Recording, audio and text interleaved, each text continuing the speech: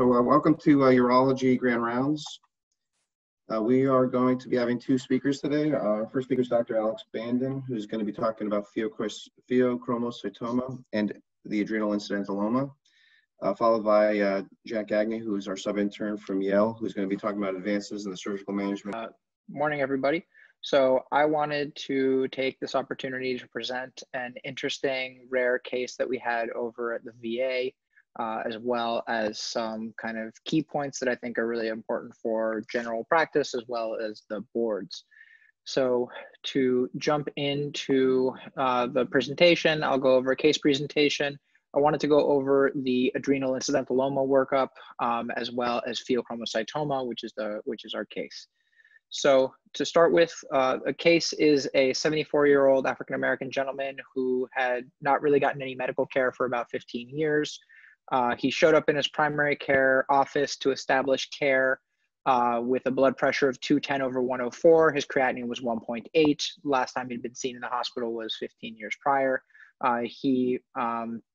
Over the course of the next couple of months, the primary care doctor started him on amlodipine and lisinopril, and then got a screening ultrasound just because he was a new diagnosis of CKD.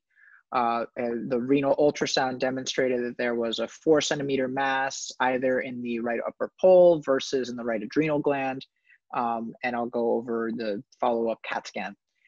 But in terms of this gentleman's past medical history, like I said, wasn't really established with care. He was intermittently on antihypertensives for the past 15 or 20 years, intermittently on and off medication for ED, and had never had any surgery. So this was his CT scan that was obtained to follow up his ultrasound images, which demonstrated a 4.5-centimeter mass in the right adrenal gland abutting the renal vasculature as well as the IVC. He had follow-up scans with, how do I get out of here? All right, he had a follow-up MRI of the lesion, which I just did in a different view for us to better visualize. He had some simple cysts in the kidneys and this partially cystic, partially solid mass in the right adrenal gland, again, kind of abutting the renal vasculature and the IVC.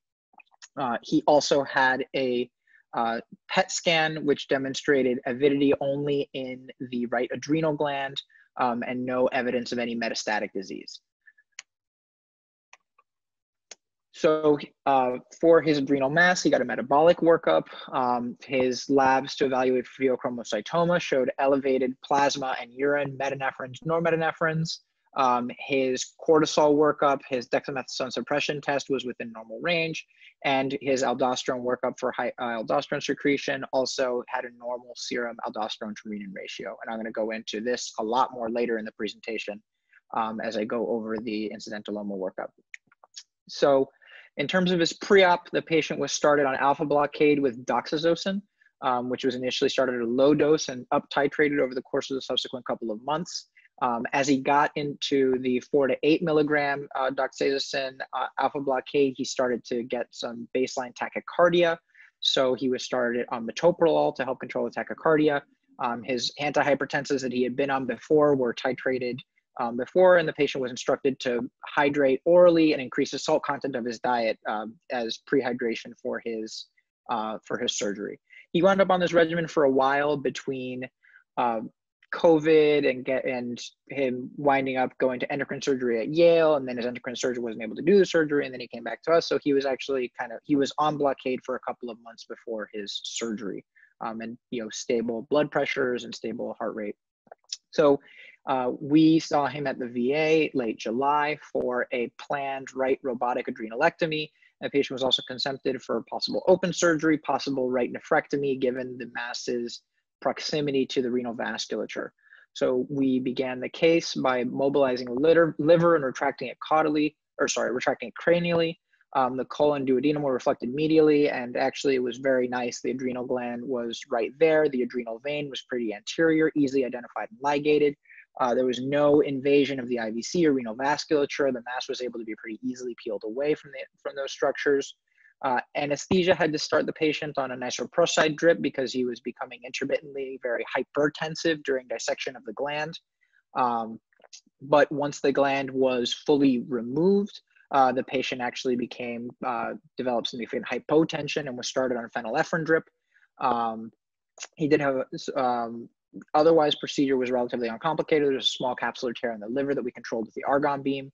Overall, it was about a 200 cc EBL procedure, and the patient got 2.5 liters of crystalloid during the case. Post-operatively, he did very well. He was off pressors within about 8 hours of coming out of the operating room, and actually a few hours after that started to be hypertensive. So he was started on a very low dose of amlodipine, which was what he was on preoperatively. His major issue post-operatively actually wound up being a persistent oxygen requirement. We really thought was due to abdominal pain. The patient wasn't taking deep breaths. He was, kind of doing okay in terms of ambulation. He was on 2 liters nasal cannula until about post-op day 4, when we were finally able to wean him, and chest imaging that was unrevealing. He went home on post-op day 5. He did wind up having to restart his, lower doses of antihypertensive medications. And we just did a telephone visit with him about a week and a half ago, and he's doing very well, recovering very well after surgery. So I thought this was a good case to go over. I think 2 things that are important, again, 1 for the boards and 2 for our general practice. I think the first one is the adrenal incidentaloma, which is a workup that can be a little bit intimidating. And, these patients will often get referred to endocrinology for assistance with this adrenal incidentaloma workup, which the endocrinology is often going to be sending the patients along if they wind up needing surgery to endocrine surgery. This is a really great case, and if we are interested in doing more of these, this workup is actually not as intimidating as it seemed when I was first starting to see it. So in terms of the adrenal incidentaloma, actually fairly common. There were, series, in abdominal imaging series, it can be seen some, 1-2% of certain abdominal imaging series. And for adrenal incidentalomas, the Campbell's actually quotes that about 20% of these lesions are potentially operable lesions. So this is actually, a case that could be getting done much more often. So in terms of lesions that are potentially operative, there's about 11% of adrenal incidentalomas are going to be found to be metabolically active. So either cortisol producing, aldosterone producing, or pheochromocytoma. They may be a malignant adrenal cortical carcinoma. And there is some data that oligometastatic disease to adrenal glands, depending on the primary, is also potentially resectable disease, but that's going to be a minority of what is going to actually be found to be resectable on workup. So in terms of adrenal incidentaloma imaging, so this is one of the few patients that would be coming initially with an ultrasound. Most of the time an adrenal incidentaloma is going to be on cross-sectional imaging, but the first thing that you want to do if you have a patient who is initially detected on something like an ultrasound, non-contrast CT can be a very good first step in a patient and if the mass is less than 10 Hounsfield units, it's an adrenal adenoma, and as long as the metabolic workup is negative and the mass is appropriate size, then you're kind of done there. Now, most patients would get an enhanced CT washout study, which you can kind of think of like the equivalent of a CT urogram, but for the adrenal gland. So that's pre-contrast imaging, contrast imaging, and 15 minutes post-contrast imaging, and a lesion that has greater than 60% washout. If it wasn't clearly an adrenal adenoma on the non-contrast phase, that can help you clarify the adrenal adenoma. In terms of the likelihood of malignancy increases with increasing size. General recommendations are that any lesion greater than 4 centimeters should be resected due to the risk of malignancy. The risk of a malignant lesion actually decreases with age. Older patients are more likely to have benign adenomas, so you can have a little bit more flexibility in terms of watching them. And for some of the smaller tumors that have a lower risk of malignancy, you can watch them with serial imaging, although there are series that say that if you do watch them and then wind up removing the lesion due to growth rate, the large majority of those lesions are going to wind up being benign, which is going to be expected because even if you're resecting a lesion per this chart that's 4 or 4.5 centimeters, the large majority of them are going to be benign. In terms of the functional workup, which is an important part of this, NIH recommends that all adrenal incidentalomas, so adrenal lesion greater than 1 centimeter, should have a metabolic workup. There's 3 components of the metabolic workup. It's the test for cortisol hypersecretion, catecholamine hypersecretion, and aldosterone hypersecretion. So that's 3 out of the 4 main functions of the adrenal glands. Sex hormone secreting tumors are so vanishingly rare that it's not something that should generally be tested for unless you're very clinically suspicious for that. And the aldosterone hypersecretion actually only needs to be done if the patient has clinical hypertension, because those aldosterone secreting tumors are also very rare. So cortisol hypersecretion, this is kind of the most complicated one. So here's our Cushingoid image that we've all seen from, recall from our step 1 studies in medical school. So Cushingoid patients, they're gonna be a metabolic syndrome kind of looking patient. They have peripheral insulin resistance, they're obese, they have muscular atrophy. These patients are more inclined to have kidney stones, they have hypogonadism. So these are the things that should be making you suspicious for clinical Cushingoid. So to test for cortisol hypersecretion, there's 3 first-line tests. The late-night salivary cortisol test, a low-dose dexamethasone suppression test, or a 24-hour urinary-free cortisol.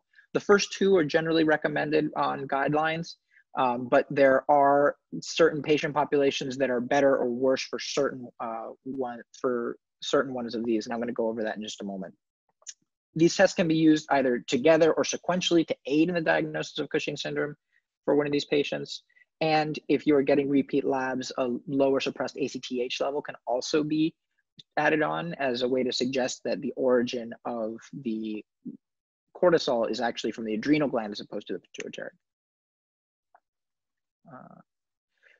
There we go. So first is the late night salivary cortisol test. This is about the easiest one. You instruct the patient to swab their mouth between 11 p.m. and midnight. And then usually they'll mail in that swab. The level should not exceed 145 nanograms per deciliter. This is less accurate in patients who have irregular sleep, patients with depression, and smokers. Smokers should be instructed to not smoke for several days before doing the late night salivary cortisol test.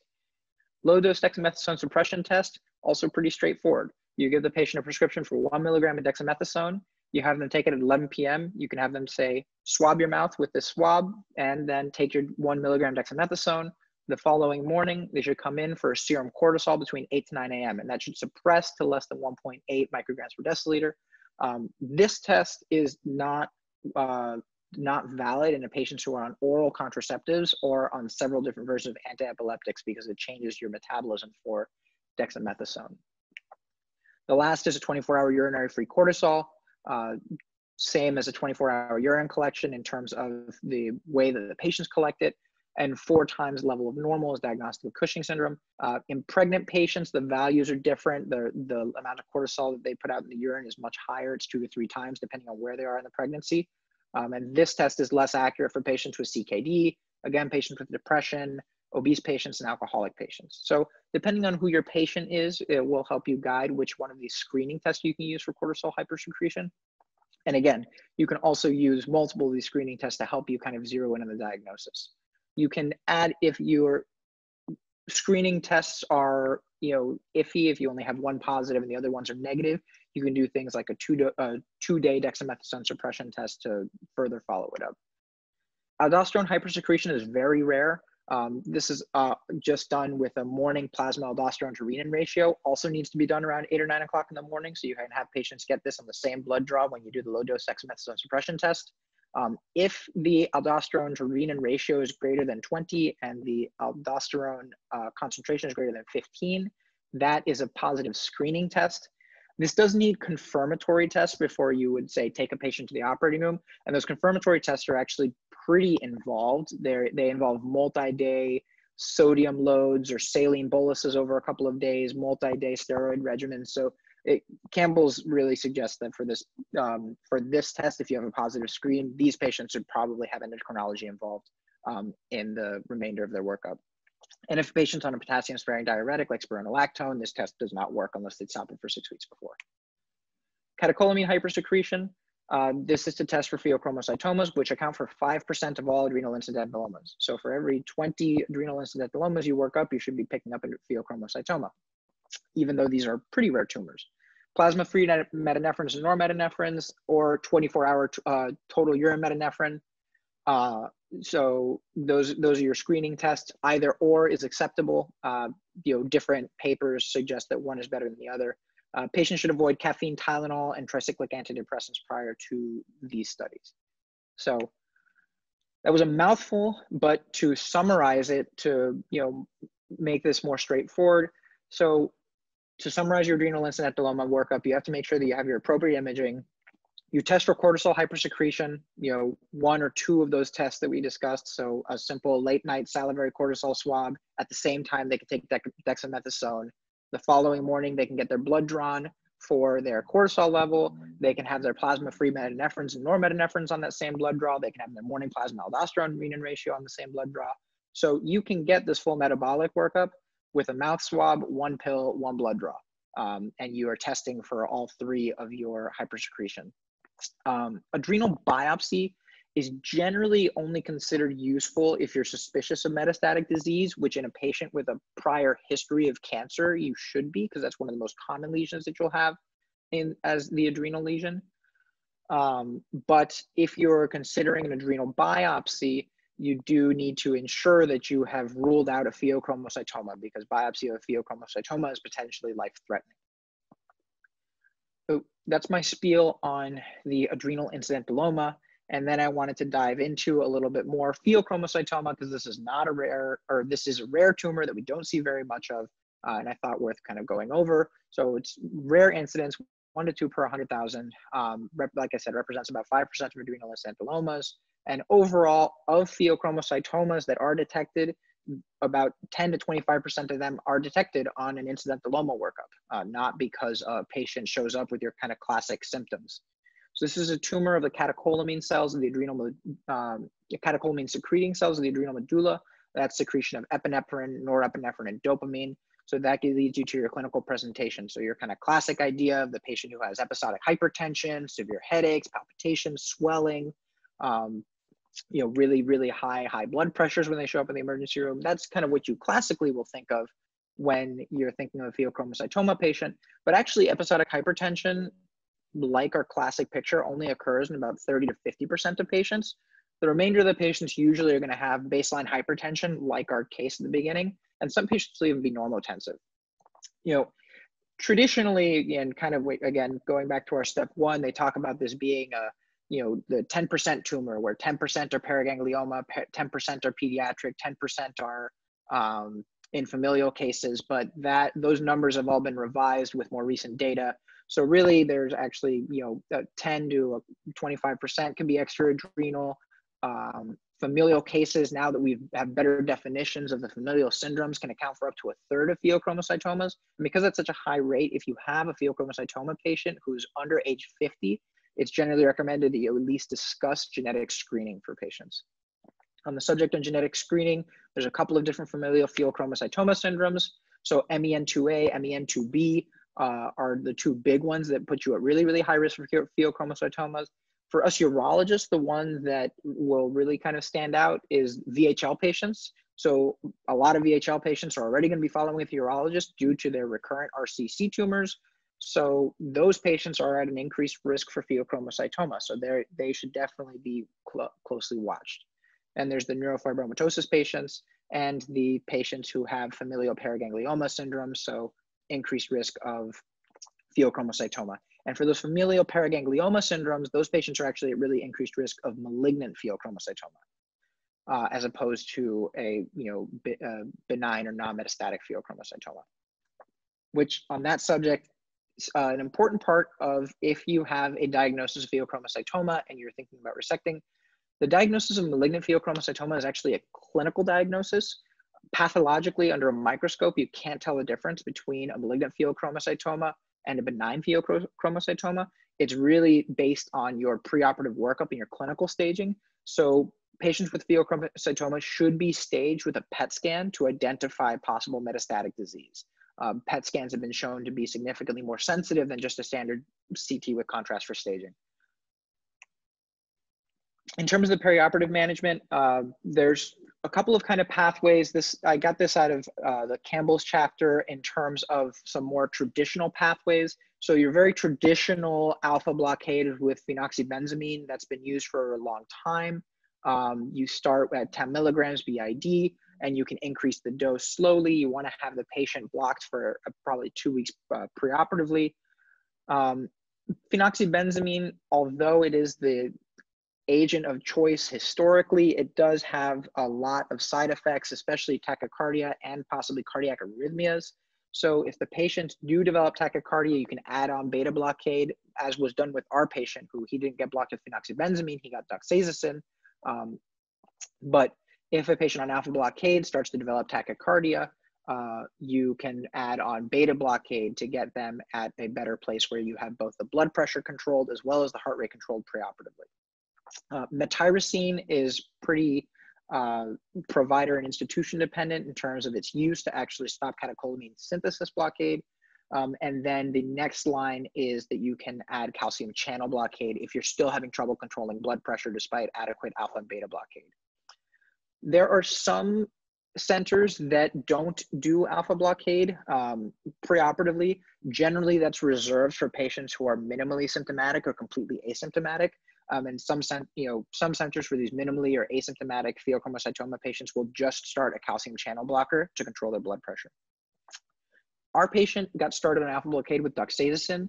The more selective alpha blockers like doxazosin, terazosin are also being used to initiate patients on alpha blockade. And those are medications that a lot of us urologists are going to be a little bit more comfortable with the prescribing and the side effects of. And those are totally adequate for alpha blockade, like our patient got preoperatively. The other thing for preoperative management for the patients is, like our patient was instructed to, these patients are chronically volume down because they have so much tonic vasoconstriction. So you should think of these patients always as being volume depleted. So they should be instructed preoperatively to really try to pick up their volume, increase the salt in their diet, increase the water in their diet to help minimize the risk of labile blood pressures perioperatively. Some centers will admit patients preoperatively for a day or two to make sure that their blood pressures are adequately controlled and they're adequately prehydrated as well. And then in terms of your surgical management, it's important to always be in close communication with your anesthesiologist in any case, but especially in this case, because blood pressures can be so labile depending on your active dissection during the surgery. It was like when we did this case, it was like something straight out of the medical school lecture where, as we were doing the dissection on the case, we heard anesthesiology talking about how they're starting the nitroprusside drip. As soon as the tumor came out, well, we stopped the nitroprusside drip, now he's on pressors. It would, just exactly kind of your classic picture from the anesthesiology perspective.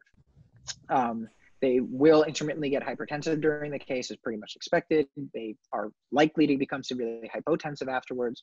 And postoperatively, they may also have significant hypoglycemia. So it's important to keep a close eye on their blood sugars while they're in-house in the hospital. You want to get them on a good antihypertensive regimen prior to discharge, because a lot of these patients are going to have baseline essential hypertension too that just needs to be adequately managed, especially if they've been living hypertensive for a long time. And then, like I said, when you get your pathology back, you don't really have a diagnosis of whether or not this was a malignant tumor or not. So these patients should all be followed with annual biochemical testing with plasma metanephrines or urine metanephrines. And the 10-year recurrence rate for these patients, even if they were considered quote unquote benign preoperatively, is about 16%. So that's everything I've got for this talk. I'm happy to take any questions. So we have, go on, Preston. Yeah, we're just going to give a few minutes for questions, then we'll go into Jack's talk. Yeah, sorry, I know you need to get to the next talk. So thanks, Alex. I think that was a great overview of adrenal lesions and sort of the workup. It's something that's pretty straightforward and easy to know. I know it's on the boards periodically. We still are expected to know it. I think it's also really important to understand that this is teamwork with the endocrine surgeon. We don't see a lot of these now because endocrine surgeons have kind of taken these away from us. We used to do a ton of adrenal work. And the way to, and these are really fun cases, so the way to kind of recover this and bring this back and to us is to really be friendly with the endocrinologist. Let them know that you do these surgeries, let them know that you can do a lot of these surgeries. I mean, quite honestly, I think we're more familiar with the vasculature and the anatomy in that area because we are so often doing kidney surgery. So I think it's very appropriate for us to be doing these surgeries. And that's just so I would recommend trying to build those relationships with endocrine, because we only got this case because the endocrine surgeon left the VA. So we were not first line. Fortunately, they now know that we exist and we can do these, but it does take a little bit of effort to generate that friendship and that relationship with the endocrine team, but I highly recommend it. Alex, I just had I thought that was a great talk. I just had a couple comments on the alpha blockade. One of them is around volume status. As you mentioned, people are volume deplete because of all of the alpha agonism. If someone's adequately alpha blocked prior to surgery, they really shouldn't be volume deplete. And so, you know, that's why it's no longer really required to admit people prior to surgery for hydration. You know, adequate alpha blockade should really eliminate that. As long as someone's adequately alpha blocked, they're gonna drink over time, and you know, they don't really need to hydrate ahead of time. One of the other comments is, you know, about the differences between phenoxybenzamine and doxazosin. Any implications for you know, for the case you guys did? Any implications for intra-op anesthesia management, if depending on which alpha blocker you choose? I know that you do want to have the patient stop their alpha blockade the night before, but I don't know. I didn't come across if there were specific anesthesia agents that should be avoided or used in the event of alpha blockade. Yeah, so not so much the anesthesia agent, but what they use if the patient becomes hypotensive. And so phenylephrine is an alpha agonist. And so the difference between phenoxybenzamine and doxazosin is that the one is a competitive alpha blocker and the other one is non-competitive. And so if you have a non-competitive alpha blocker on board, you can give all the phenylephrine you want. You're not necessarily going to overcome it. And so it may theoretically may reduce the ability of anesthesia to actually get someone's blood pressure up, and then they may have to use alternative agents for as vasopressors. So that's one of the reasons why you may favor doxazosin as opposed to phenoxybenzamine, because you theoretically can overcome it, but that obviously also may make it a less beneficial alpha agonist in the peri-op setting. There have been trials looking at them, phenoxybenzamine versus doxazosin, and there's essentially no difference, but it's just something to be aware of. If someone's really well alpha blocked with a non-competitive alpha blocker, they may get no benefit from phenylephrine in the operating room. Nice talk, Alex. This is Dinesh Singh. The other thing is phenoxybenzamine is a much longer acting, which can be both a good and bad thing.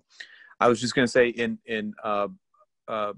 approaching adrenal tumors as a plug for approach, that the right side is a very nice approach to do retroperitoneally, because you literally do not touch the adrenal gland before getting the adrenal vein. The adrenal gland is actually up and sort of tented up before you take down the attachments, and the adrenal vein is already on stretch. So it's a very nice and preferred way to approach a right side, particularly. The handful that I've done on the right side, I've all done retroperitoneally. We're going to go on to our next talk. Today we have Jack Gagney, who is a sub-intern with us. He's from Yale School of Medicine. And we're going to have Jack talk about advances in the surgical management of BPH. So. All right. Well, thank you for having me, everyone. I'll be talking about the surgical management of BPH today, and more specifically, whole lip and aquablation. I was drawn to this topic after observing some whole lips in the operating room with Dr. Kellner. So my goals for this talk will be to provide you with some sort of up-to-date safety and efficacy data on these two techniques. We'll start with a background on BPH. We'll go into the data, and then as we go, I'll update you on some of the recently amended AUA guidelines on the surgical management of BPH as we go.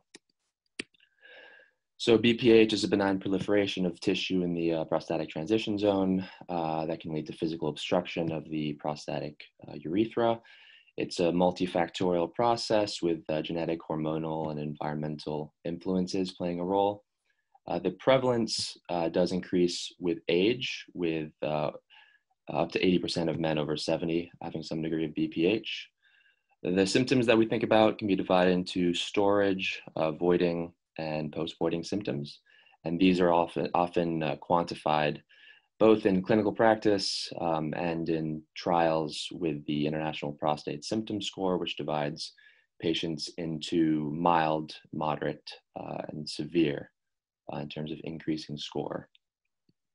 So when we think about the interventions that we have at our disposal to treat BPH, it's useful to view these in terms of increasing effectiveness and also invasiveness.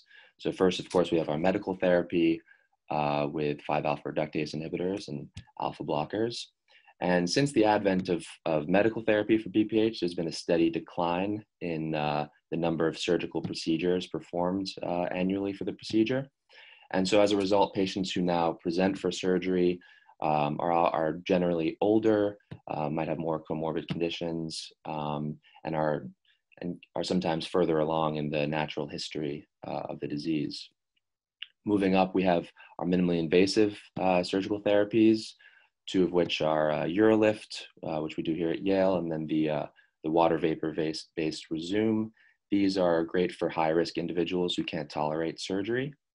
They're often office-based therapies, and these two give you preservation of ejaculatory function, which is important for some patients. And then finally, we have our quote-unquote definitive therapies, with the gold standard traditionally being TURP. And then we have our newer modalities, which we'll discuss, including HoLEP and aquablation. Now, what about our indications for surgery? There are some scenarios where surgery is indicated as the initial intervention.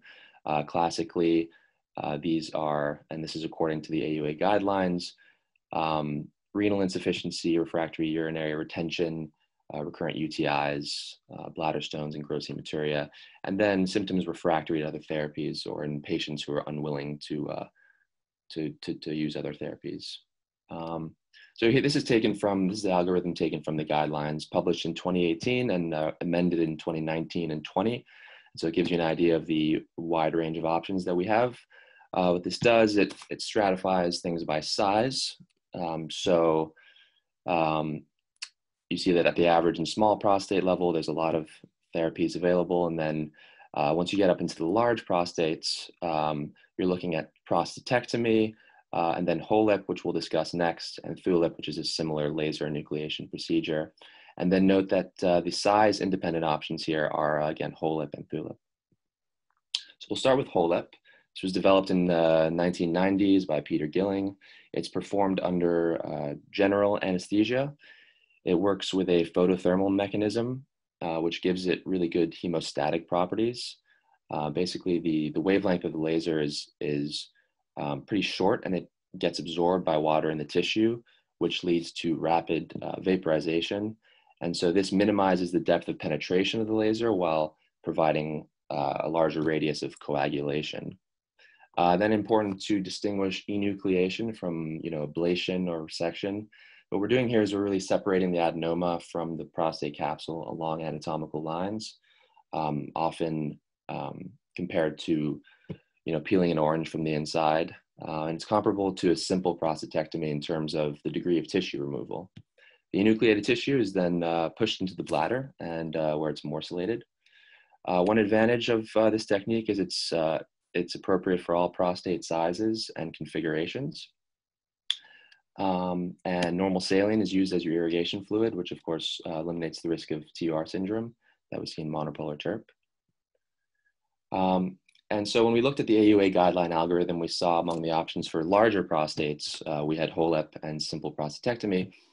And so this is a retrospective study comparing 600 patients undergoing HoLEP and 32 undergoing robot-assisted simple prostatectomy at 2 centers between 2008 and 15.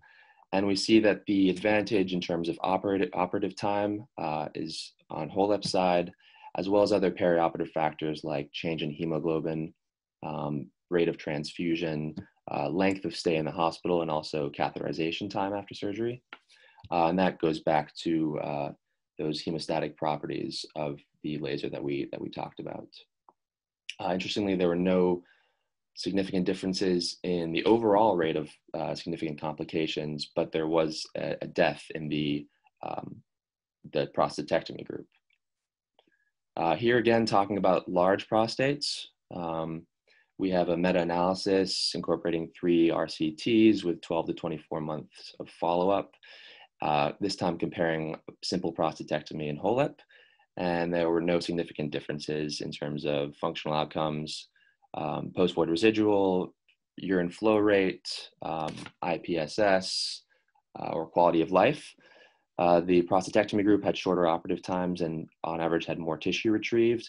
But again, the HoLEP group had shorter hospitalizations and catheterization time, and then also less blood loss. And there was no difference in the overall complication rates here.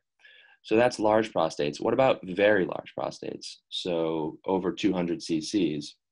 And this is a nice series of 88 patients out of Mayo Clinic in Arizona.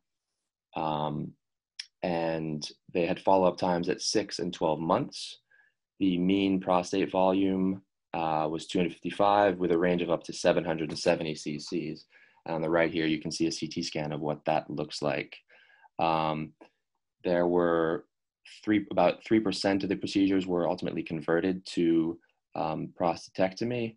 8%, instead of morcellating the tissue, they had to manually remove the tissue via cystotomy because the morcellation time would just be too long. Time to discharge and catheterization time a little bit longer than we've seen previously in these larger prostates, but the outcomes in terms of Qmax and IPSS pretty favorable. And then there's the 19% transfusion rate. That's much higher than most other studies that I've seen, the ones that I've shown so far. It's a small sample size. The authors noted that many of the patients who received transfusions were on anticoagulation and had cardiac history, thereby lowering the transfusion threshold in these patients. But this is generally not in line with the data on sort of more normal sized prostates that are that I've shown so far. And we'll get into some of the data on anticoagulation in HoLEP. So here I'll take this time to bring in some information from the AUA guidelines, where they say that HoLEP as well as the thulium laser are prostate size independent options for the treatment of BPH. Now moving ahead, using that the scaffold or the algorithm from the AUA guidelines, we'll move to prostates in the small and intermediate size. So this is a meta-analysis published in 2019 with follow-up times of, again, 1 to 2 years, incorporating 11 RCTs, looking at the efficacy and the safety of HoLEP compared to TURP. And this is in prostates less than 100 grams. We see that the intraoperative and perioperative factors of blood loss, transfusion rate, et cetera, favored HoLEP. The operative times were shorter in the TURP group. And then in this meta-analysis, the PVR and Qmax favored HoLEP, although I will say that the data on that I've seen is mixed, and I think we can at least say that HoLEP is comparable to TURP, if not better on these two outcomes. And then there were no significant differences in IPSS, the symptom score, at 1 and 6 months. HoLEP was superior at a year, but then this difference disappeared by 2 years, which might have been affected by the sample size, which was a bit smaller at the 2-year mark. There are also no significant differences noted on quality of life scores or other adverse events. And so here we bring in another part of the guidelines, which is that HoLEP is among the procedures that should be considered in patients at high risk of bleeding, such as those on anticoagulation. And that's again due to the generally good hemostatic properties of the thulium laser. This is a retrospective study that sought to identify predictive factors of urinary incontinence, something that's relatively common, at least temporarily after the HoLEP procedure.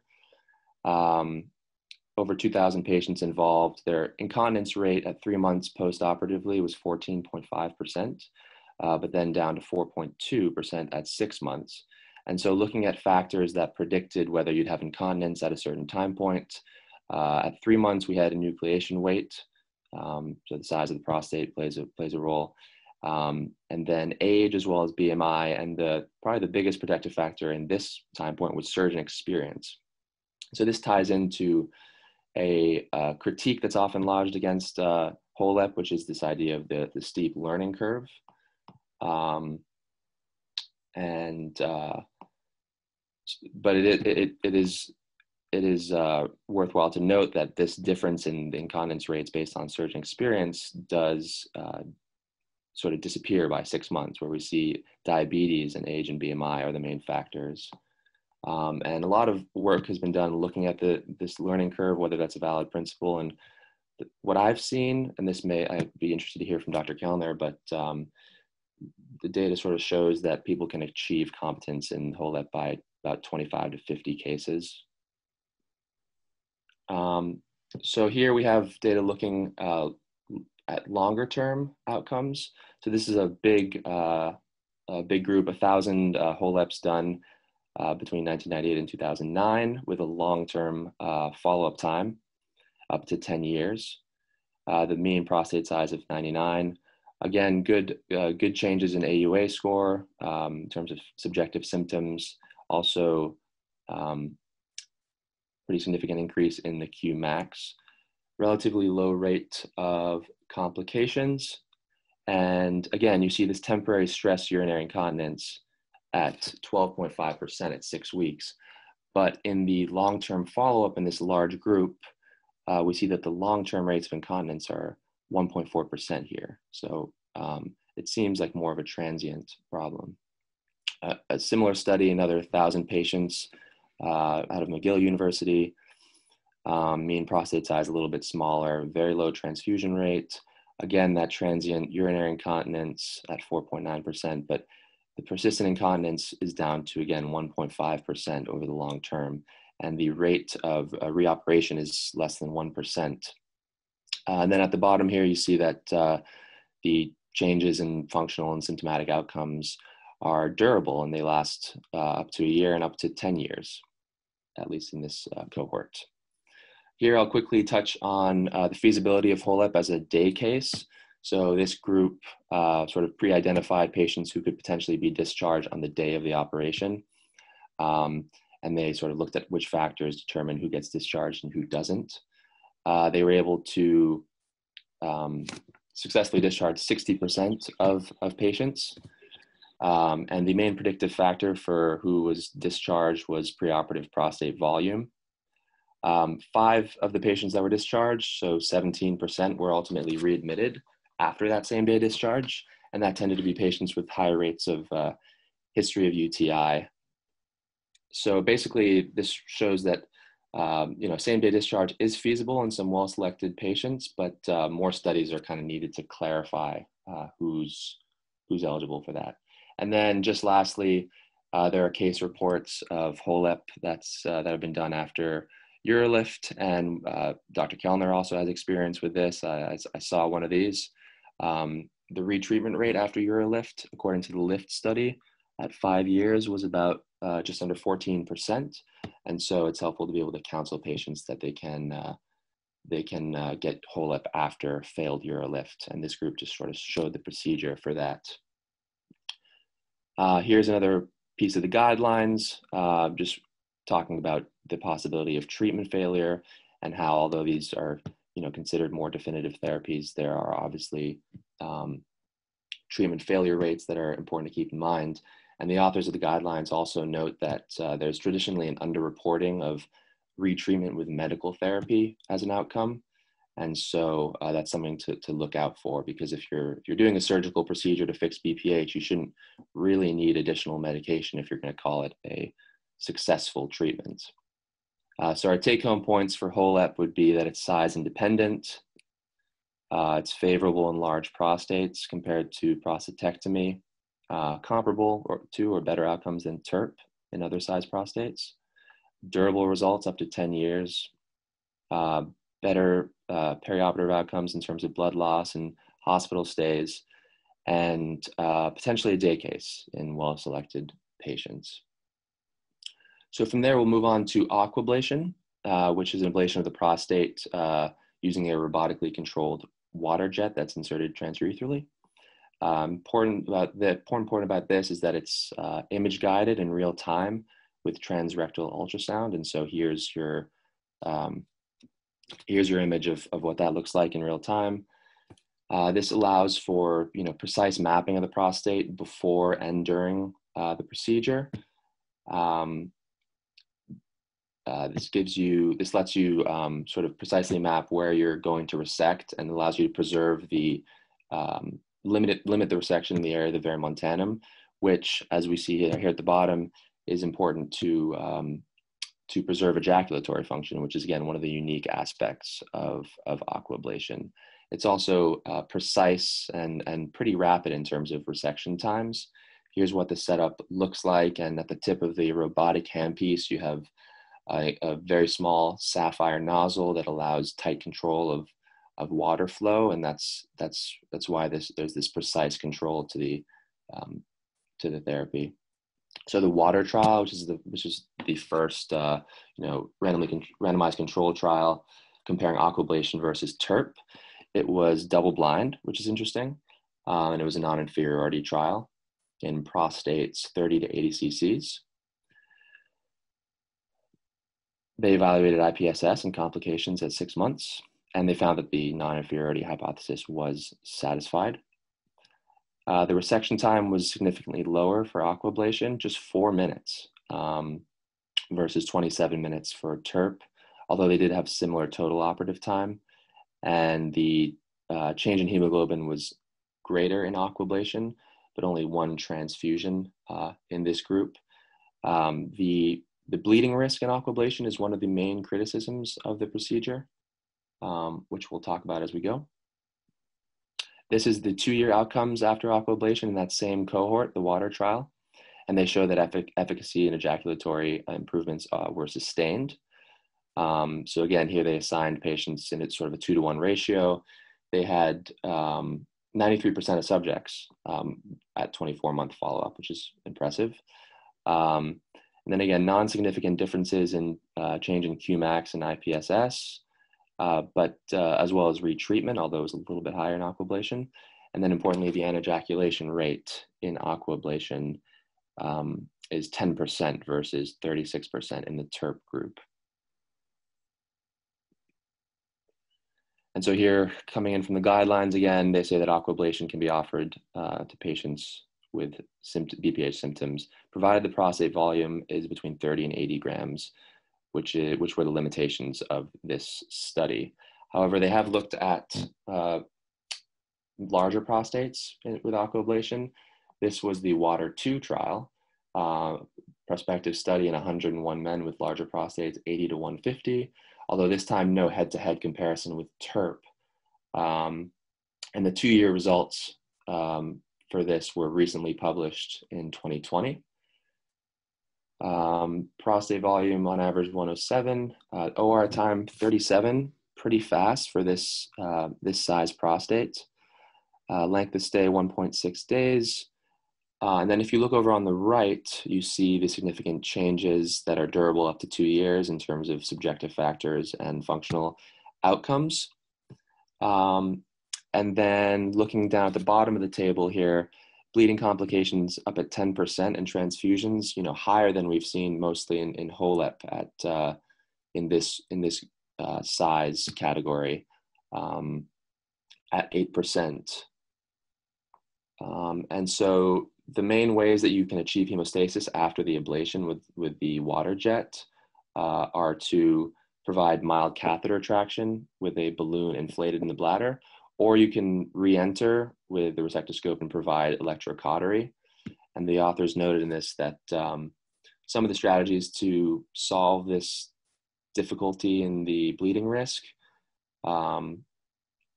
are the development of novel catheters that can provide simultaneous compression of the bladder neck and prostate fossa and also deliver hemostatic agents. So this data was not incorporated into the AUA guidelines as of 2020. As I mentioned, the guidelines recommend aquablation for 30 to 80 cc's, as there are no randomized control trials really looking at TURP versus aquablation in this size. So further studies are definitely needed. And then just our take-home points for aquablation. It's image-guided and fast. This image-guided nature it's said to have a better learning curve compared to whole ep. It's easier to learn. Lower rates of anejaculation compared to TURP, which can be important for some men who are sexually active, and potentially effective in larger prostates, though more data is needed on that front. And this bleeding problem does still remain a barrier to its widespread acceptance. And here I just have some restatement of some of the updated guidelines from the AUA that we've covered. And I think I'll just leave it there.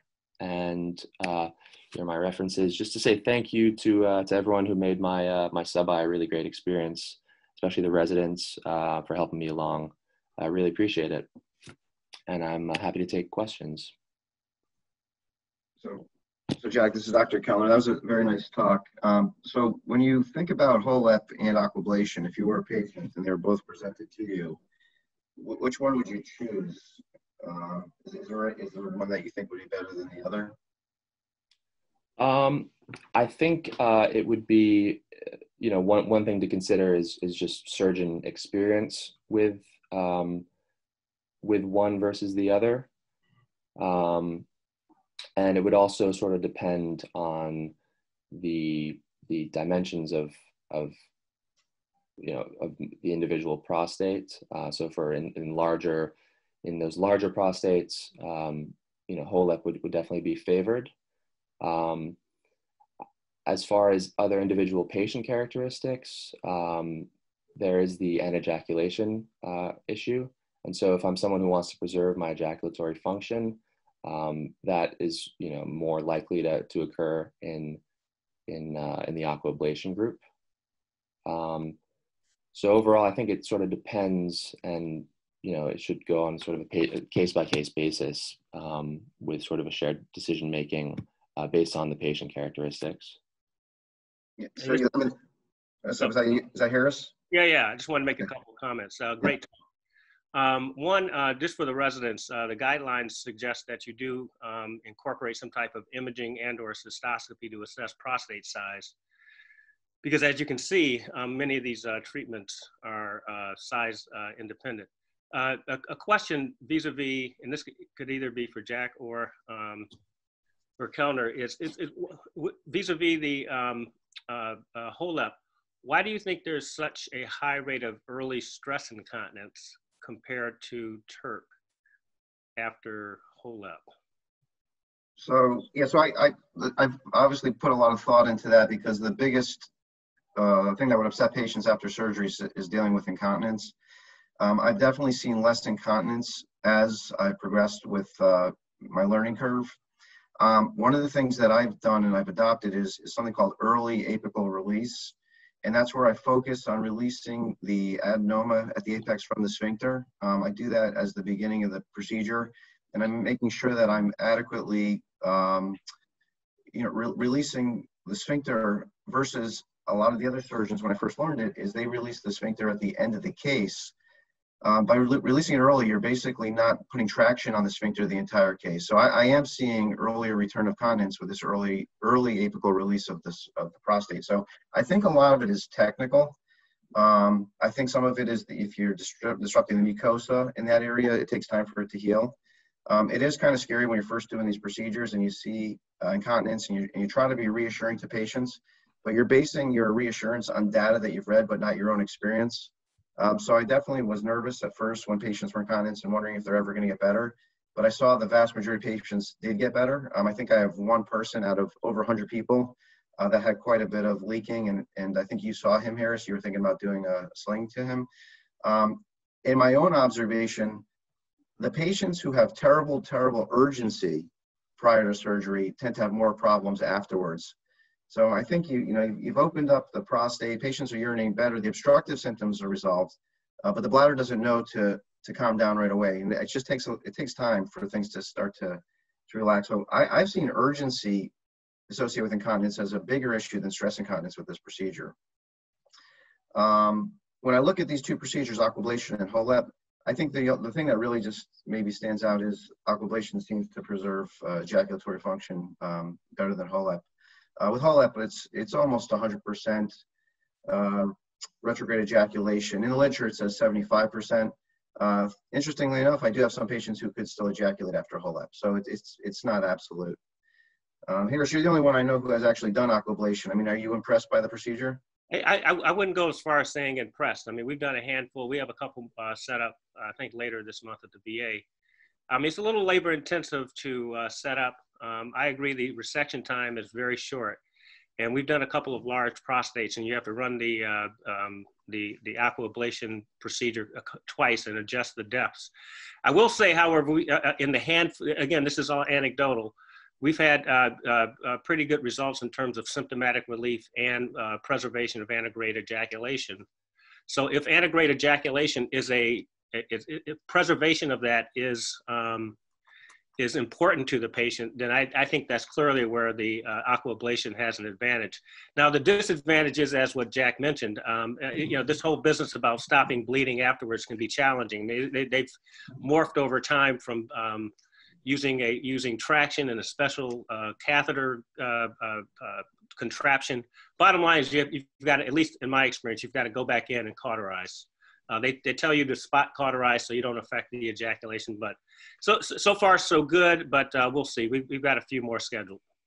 Yeah, and so the only last comment I say about the HoLEP is it is a very hemostatic procedure, and I've been trying to send my patients home. Actually, this week I had a trifecta. I had 3 patients who had HoLEP. They all went home the same day, and so I think that's what we're moving towards. Is I think the majority of patients can go home. I think the biggest predictor for me is if they go home or not is what time of day their surgery is. If their surgery is in the morning, I think there's a good chance they're going to go home. If it's later in the afternoon, there's just not enough time in the day to observe them in the recovery room, and they're more likely to stay overnight. And my patients have their catheters removed the next day. So a little bit of extra time in the OR is beneficial for the patient. Well, they'll have less time in the hospital. So, are there any other questions at all? So, all right, that was a great talk, Jack. It was great having you. Good luck with the match. Thanks, everyone.